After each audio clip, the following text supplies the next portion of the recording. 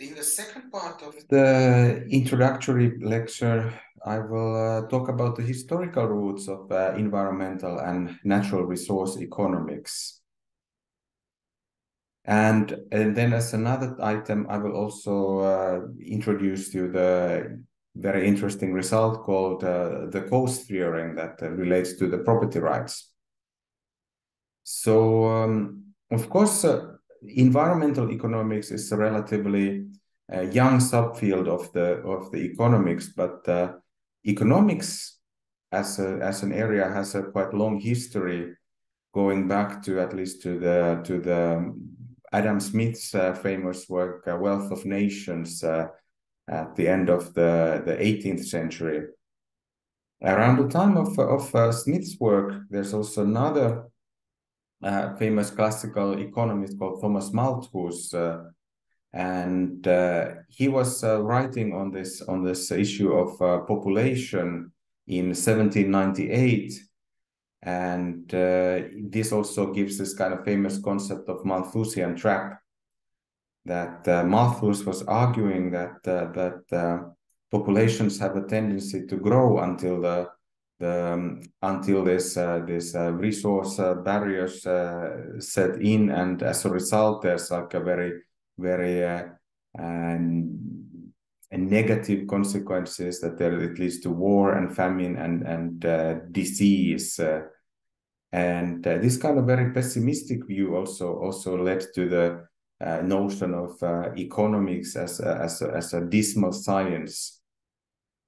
And of course, it's important to note that I mean, there's obviously this kind of relationship between to this kind of limits of growth discussion that also we have more recently, and even nowadays, that where is this kind of limits of the population that we face.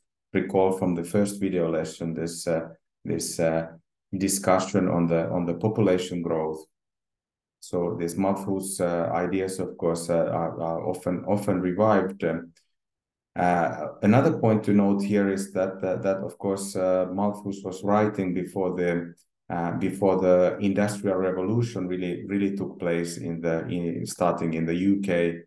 So of course this kind of technological progress has been the reason why then in reality the human populations have actually managed to escape this Malthusian trap, and that had led to this kind of enormous growth in the human population. So, but that's of course very like early treatment of this kind of population growth and population growth problem, and what kind of enormous human suffering can be caused by this kind of uncontrolled population growth. Now then, although I have so far focused mainly on the environmental issues, then there is this subfield of natural resource economics, which is also very closely related to the environmental issues. So in some sense, if we think about environmental problems mainly as arising from the pollution, then of course there is also the economy interfaces with the natural resources, and exploitation of the natural resources is also a major issue. So nowadays the environmental economics and natural resource economics are considered as a one field. And the history of modeling natural resources goes back at least to the German researcher Martin Faustmann. In 1849, he described this problem of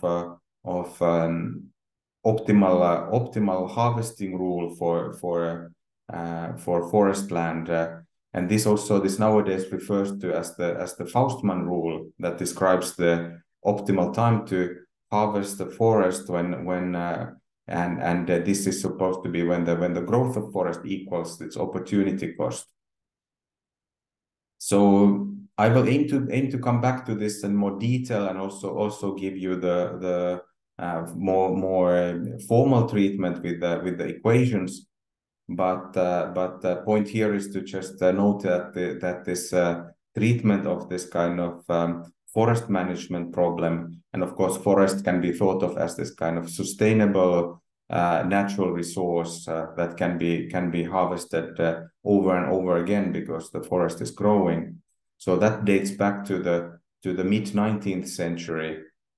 And also on this slide, I indicate two other German researchers, von Gehrens and Pressler, who also around the same time were considering the same forest management problem and contributed to solving it.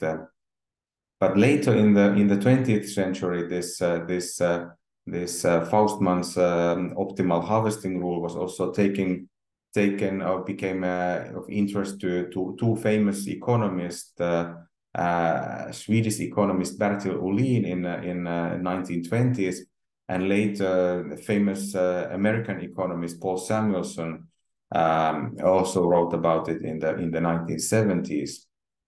And this kind of Faustmann rule is also still nowadays considered, and there's also several extensions to this and elaborations to this kind of optimal harvesting problem. So that also illustrates that this kind of issues have been thought already a very long time. That even though the environmental and natural resource economics as a field is newer, but these kind of issues have been considered also before. So, of course, nowadays there's a great attention when we talk about the environmental issues, that also like tax policy can be used to, for example, introduction of environmental taxes is often suggested as a way to address the environmental problems. And interestingly, the idea of environmental taxes goes back to the 1920s book by Arthur Cecil Pigou, titled The Economics of Welfare. And therefore nowadays also this kind of environmental taxes are often referred to as Pigovian taxes. And the basic idea is quite simple, that if there is some kind of negative externalities to the society, for example, from the pollution, then these negative externalities can be offset by a suitable tax. That by taxing these externalities then can result as the societally more beneficial level of pollution. So this also shows that why this environmental economics is very closely tied to the broader field of welfare economics. And we will also see it later in this course that there is this kind of strong connotation or strong connections between environmental economics and welfare economics, going back to the time that there was not really environmental economics as a separate subfield. And also slightly before the emergence of the environmental economics as a field, there's also this very, very interesting and innovative result known as the Coase theorem. And the Coase theorem refers to the person called Ronald Coase, a famous American economist who wrote an article in 1960 titled "The Problem of Social Cost." And in that paper, Ronald Coase argues that if we have this kind of externality problem, so I come back to this definition of externality later, but you can think about the externality, for example, the pollution. So Coase argues that if trading an externality is possible and if the transaction costs are sufficiently low, then bargaining would lead to a Pareto efficient outcome, regardless of the initial allocation of property. So this is quite an interesting and powerful result. So let's dive into this in a little bit more detail, and these kind of notions such as Pareto efficiency I will come back to in more detail later in this course.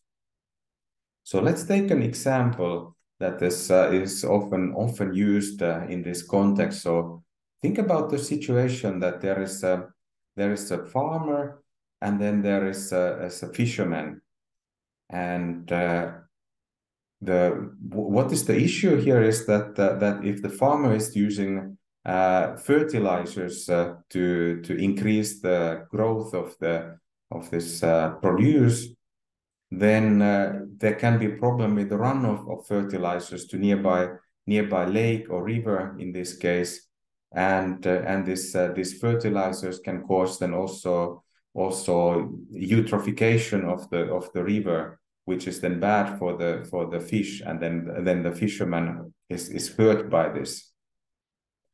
And so therefore we should find some kind of societally optimal compromise that the farmer shouldn't overuse the fertilizers, but also take into account this impact on the river and waterways, and this kind of negative impact on the fishing. So what is then the argument here is that problem in many cases is that the property rights are not clearly defined. And Coase is arguing that it doesn't really matter that which way the property rights are assigned, as long as they are assigned. So then there can be private bargaining between the stakeholders that will result as this kind of societally efficient level of pollution. So here in this diagram, there's two ways that the property right could be assigned. On the left-hand side, we see that okay, if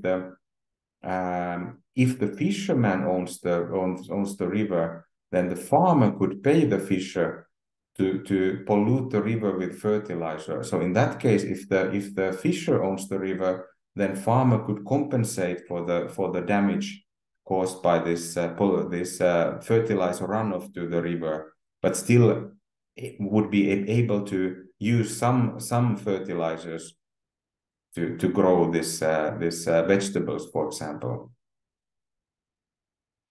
On the other hand, if the farmer owns the river, then the compensation could be other way around, that the fisherman pays the farmer to not use excessive amounts of fertilizer, so that there's still a possibility to do fishing.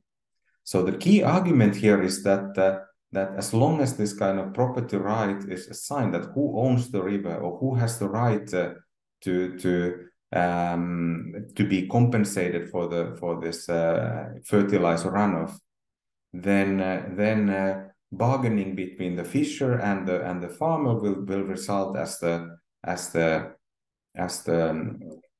efficient outcome. The problem here often is that when this property right is not assigned, so therefore then there's not even possibility to bargain about it, and it's not possible to pay this kind of compensations. So that this is very often, of course, the situation in developing countries or other countries where the government is not very strong and doesn't enforce the property rights.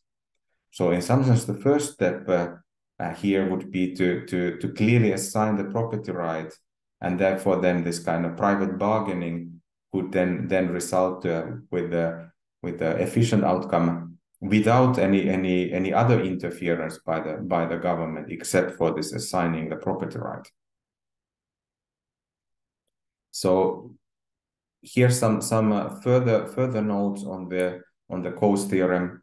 So I already made this kind of this point that given a suitable assignment of property rights, then private bargaining can correct this kind of externality problem and lead to an efficient allocation. And again, read the externality as this kind of pollution problem as an example. We come back to this concept of externality later. And a few points are worth to note here that indeed it doesn't matter if the property rights are assigned for the victim of the pollution or the generator of the pollution. However, the outcome will not be the same in both cases. Of course, it does matter that who is going to compensate whom. So definitely, then farmer would prefer to have the property. Farmer would prefer to have the right to use the fertilizers, whereas the fisherman would prefer to have the right to ban this fertilizers, and then the victim would be compensating or generating, or the other way around. So of course, from the financial point of view, it does matter how the property right is assigned. And then another point is that, of course, that either way of assigning the property right doesn't necessarily seem like fair or equitable from both parties. So we shouldn't also exaggerate the result. In any case, the most important, or the starting point, would be that the property right is somehow assigned, so that then these individuals can then start bargaining.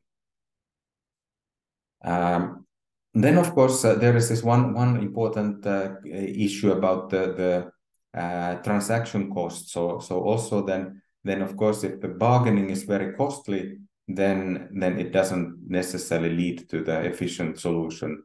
For example, if there are many affected parties, but if their costs are very, very small. For example, if there is hundreds of fishermen, but only one farmer, and then the benefits of the fertilizer to the farmer are much more bigger than the damage to the fishers.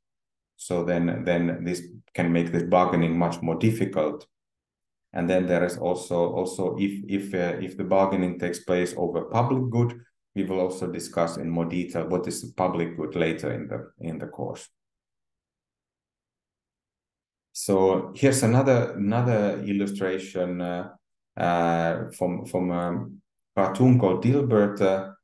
So to just to illustrate also the Coase theorem, that of course there are also this kind of many kinds of social norms that sometimes then also prevent this kind of bargaining solution.